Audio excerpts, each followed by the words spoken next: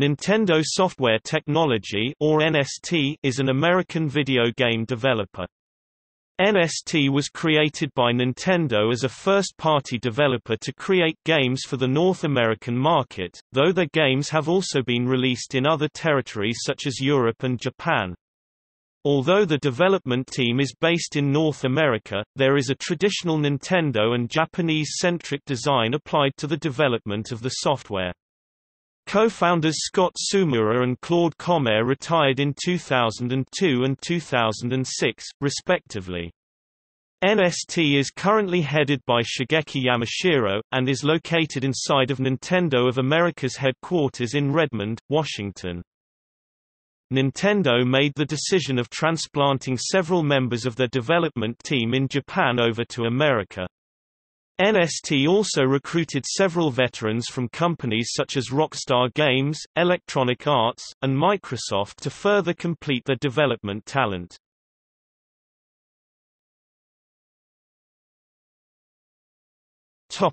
History.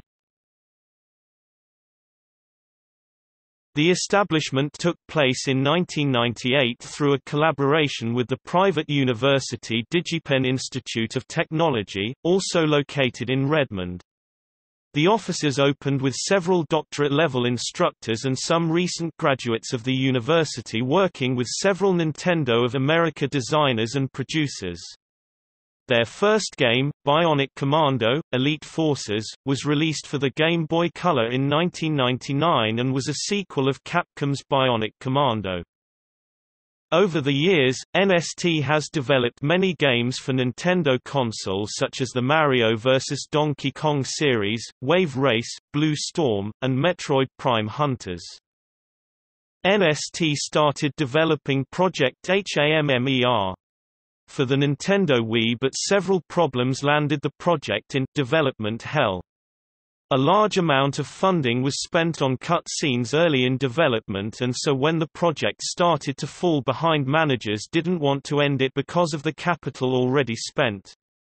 The American developers suggested that the problem was the gameplay, however the Japanese managers believed the problems were the environments.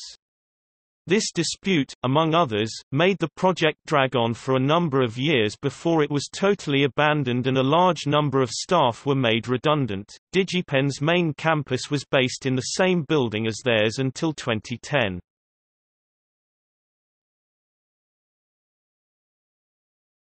Topic: List of software developed.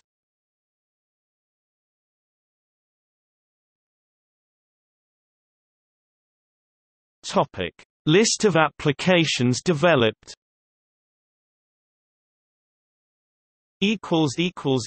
Cancelled games.